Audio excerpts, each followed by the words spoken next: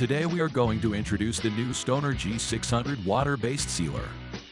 Stoner G600 is a unique water-based sealer that cures at room temperature.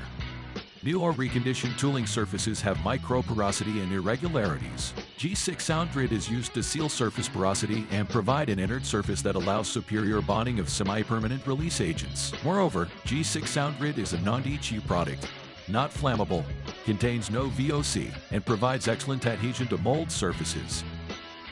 Always perform a tape test before applying the sealer. The tape test simulates relative adhesion. If the mold is clean, the tape should aggressively stick to the mold surface and offer greater resistance when slowly pulled off.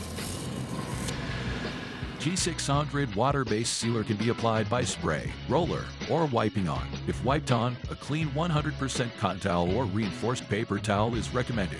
Let it sit on the mold for 2 minutes, then buff off with a clean microfiber towel. Wait for 15 minutes to let it cure, then apply the second layer in a 90 degrees direction. This ensures the entire mold surface is covered by G600 sealer.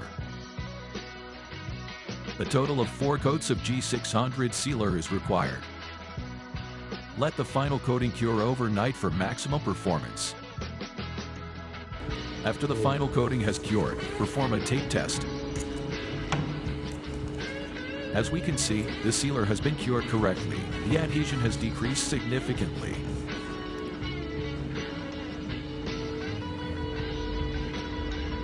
It is critically important to use a mold sealer. We know many factories neglect the sealer, compared to using mold release only. A mold that has a sealer will provide a tougher and thicker film and release better. The thicker film can effectively protect the mold and increase the number of releases.